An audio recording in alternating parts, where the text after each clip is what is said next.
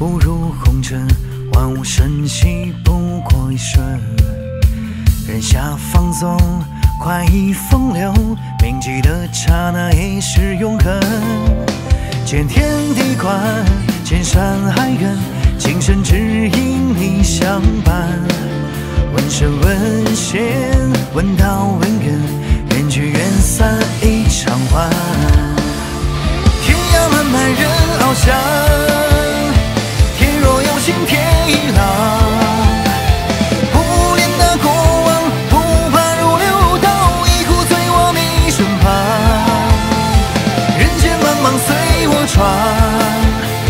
江湖聚散两相忘，用神海纠缠，永恒不重要，只想看到你的笑。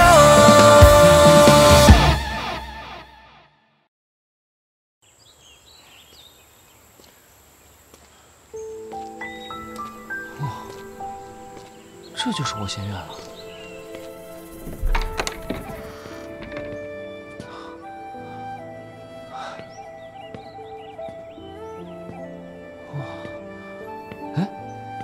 这就是给外门弟子配发的斩魔剑吧？哎，这把斩魔剑，还有，应该是红姨他们帮忙把东西送过来的吧？诸世界，仙道石门，光从名字就能感受到内容的浩瀚。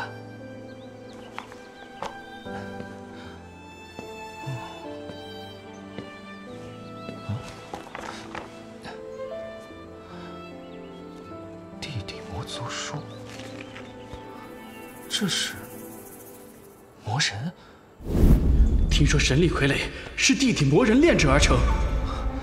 魔人相当于人类修士中神力境界的高手，飞天夜叉则相当于肉身十重神变境的高手。此外，依次还有修罗、大修罗、魔皇。世界的广阔远超我的想象。不过现在可没有时间仔细看，提升实力才是重中之重。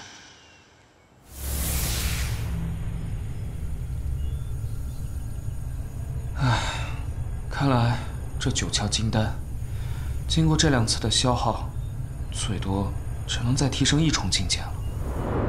一个下人而已，何必与他争得面红耳赤？哼，总有一天，我方寒一定会让所有人刮目相看。方寒，方寒，在吗？红姨，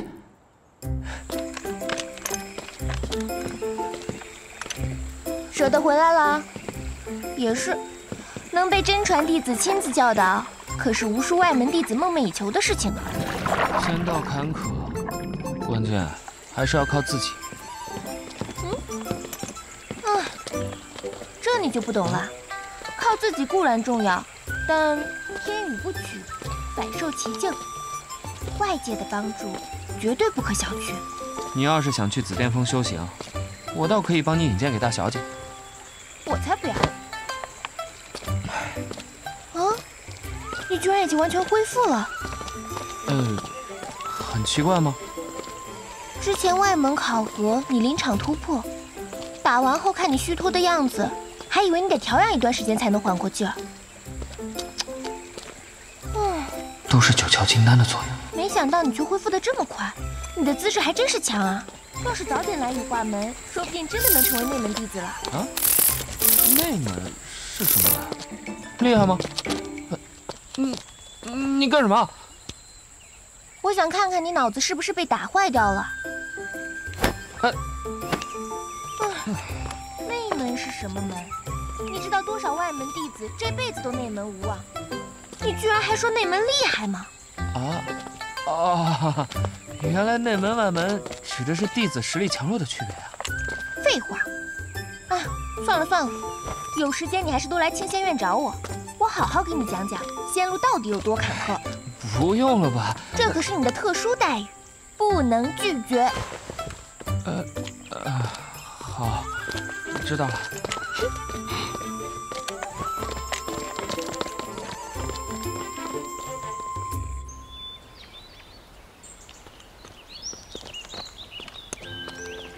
哇，好漂亮啊！傻了吧？这就是修仙子弟用膳的地方。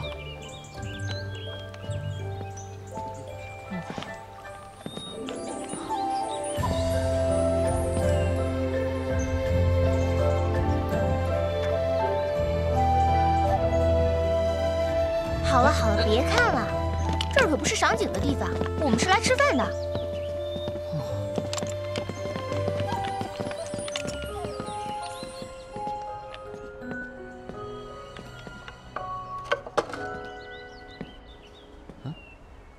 哦，对了，你刚才说，成为内门弟子，比入外门还难上许多，是吧？那是自然，外门不过是个开端罢了。想入内门的话，没有点真实的仙缘资质，光靠苦熬那是根本做不到的。不过一旦进入内门，好处也是难以想象的。哎，简单来说，成为内门弟子就可以修习元辰精神术这种锻炼精神的功法了。只有这样的功法，才有可能修成神通，明白吗？哦，神通，那个什么术你会吗？啊，你看我像内门弟子吗？如果能成为内门弟子的话，不仅能得到上乘功法，就连你世俗中的家人，地位也会提升到骇人听闻的程度。你怎么了？我的家人都不在了。对不起。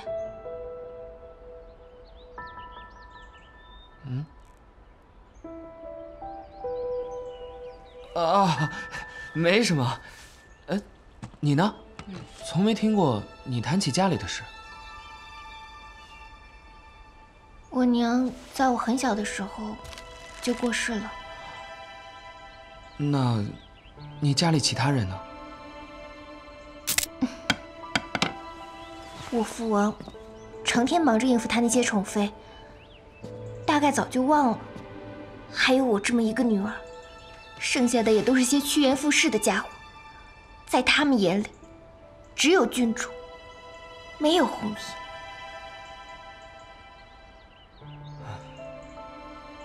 难怪你总是独来独往。不过，以后不会了。你是我方寒在这世上第一个朋友，今后我会一直和你在一起。谁要和你一直在一起？你很热吗？哎呀，不说这些了。这儿可是御膳堂哎。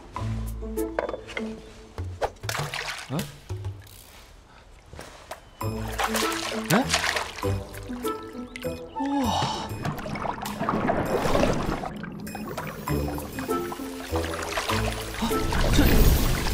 这也太神奇了！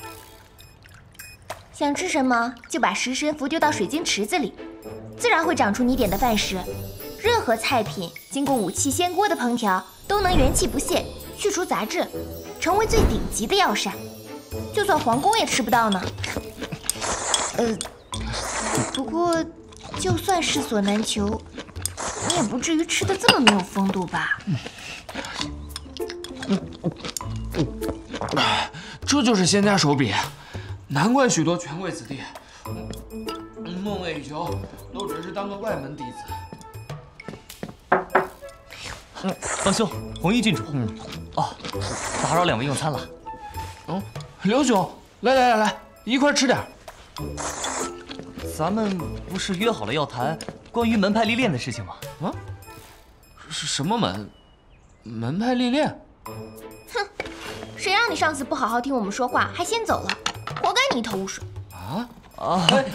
无妨，这也不能怪方兄，谁都有些要紧的事情要办嘛。你还帮他说话？抱歉。来，我再详细介绍一下。是这样的，我呢听有个内门师兄说，前不久蓝月国使者来报，他们遭到了几股强大的沙匪持续袭扰，请求羽化门出手相救。现在门派已经决定前去帮忙剿灭沙匪。只是些沙匪其实不光是沙匪，魔道的人才是幕后真正的鬼手。这些妖孽早就垂涎蓝月国的玄金地脉，而玄金地脉是凝练羽化门8大神通之一，大自在玄金剑气的绝好福地。长老们都很重视，故而立刻答应蓝月国的使者。重点是我听说，如果外门弟子能在此次历练中表现良好，就能立刻获得内门弟子考核资格。这对于我们外门弟子来说，是一个绝好的机会真是想睡觉就有人来送枕头。哼，哪有那么容易？我听说这次参加历练的外门弟子数以万计，这样的好机会怎么能轻易落到我们3人头上？既然刘兄来找我们商量，想必就已经有了应对之法。知我者方兄也。实不相瞒，在下有一个好兄弟。宝亲王，您现在的实力，大家也是有目共睹的，只需这次历练中稍加表现，进入内门不过是迟早的事而已。也是，现在这些外门大都是些井底之蛙，没见过什么大阵仗，去历练也就是帮着斩杀些沙匪喽啰，这能为门派做多大点贡献？不错，说到沙匪，不过是些灰灰罢了。我们的目标自然是沙匪背后的妖魔余孽，那得到的奖励是不可同日而论的。师兄所言极是。来，喝酒。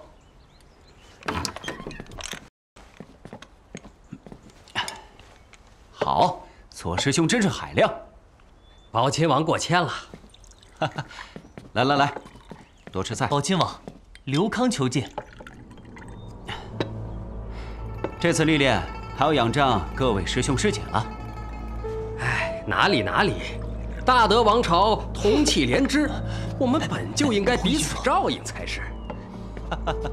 左师兄所言甚是。来，宝亲王，左师兄海量。刘康求见。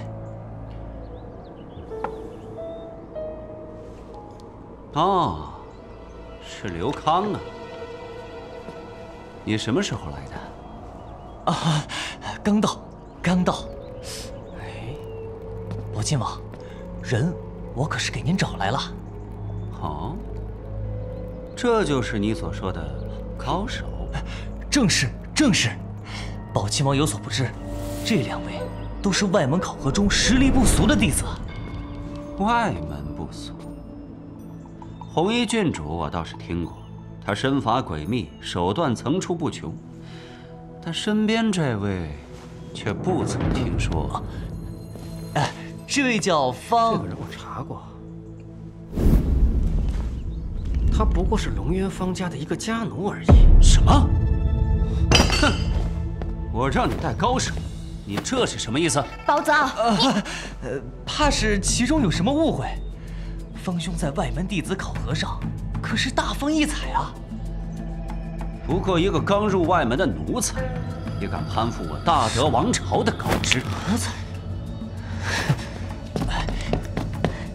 方兄息怒，想要在历练中有所收获，必须养人鼻息。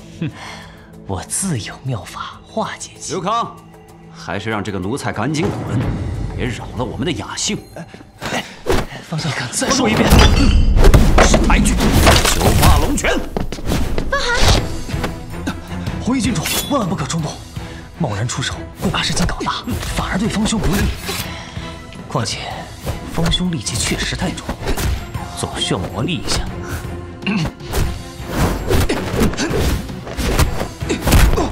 这招倒还算敏捷，被你用起来实在是糟蹋了。风雷斩！糟了，既然躲不开，那就硬拼。好机会！仙人钓鲨！方寒，宝子，你慢着，红爷，我没事。你二人且息怒，接下来交给我。不过一个七重入门，也敢向我七重巅峰挑衅？宝金王果然好手段啊！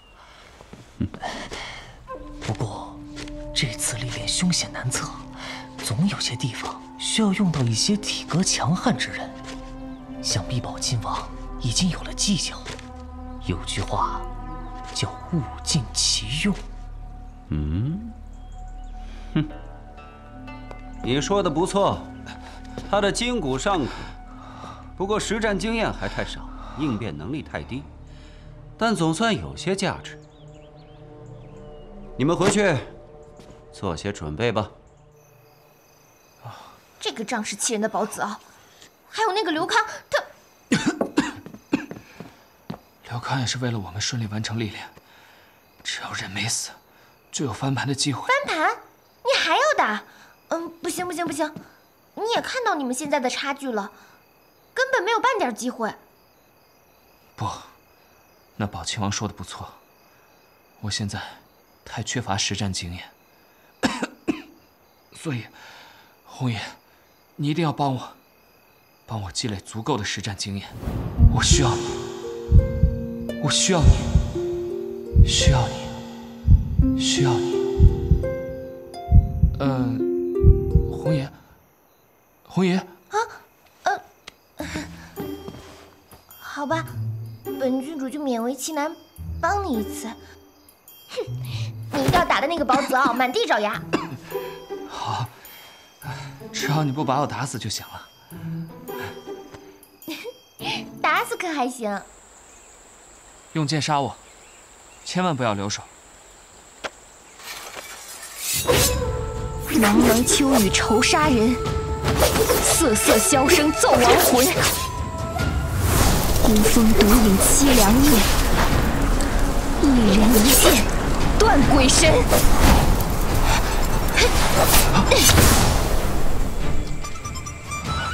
这就是我和七重巅峰高手之间的真实差距。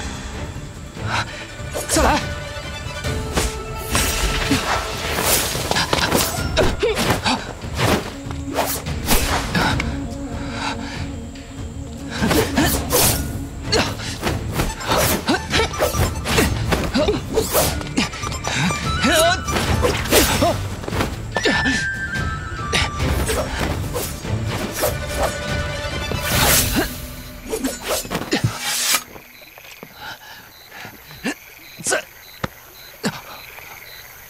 欲速则不达，你认为再来还有效果吗？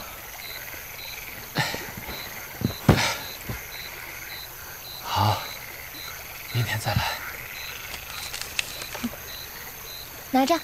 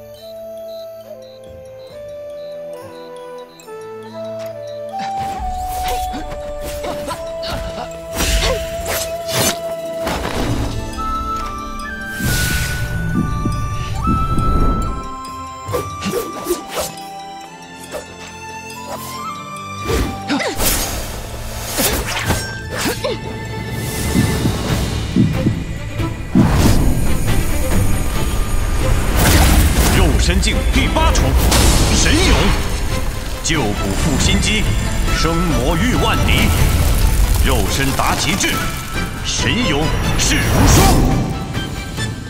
难道这小子又破级了？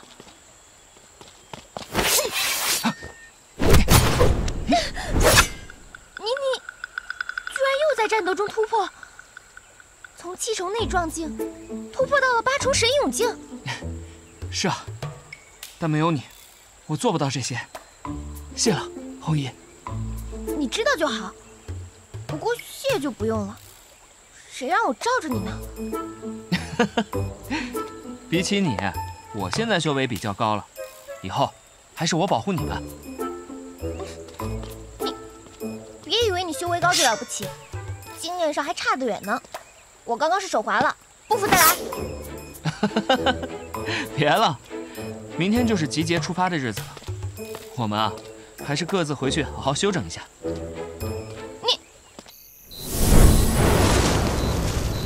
9窍金丹已经全部被我炼化，第8重神勇境也彻底巩固。宝亲王，你可等好了。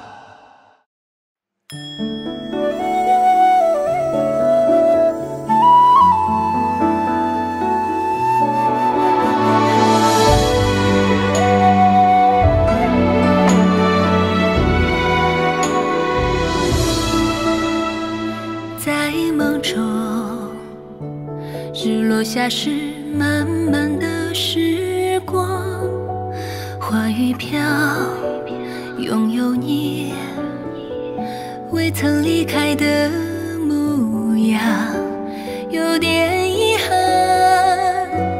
那时的我们都不够勇敢，都等着对方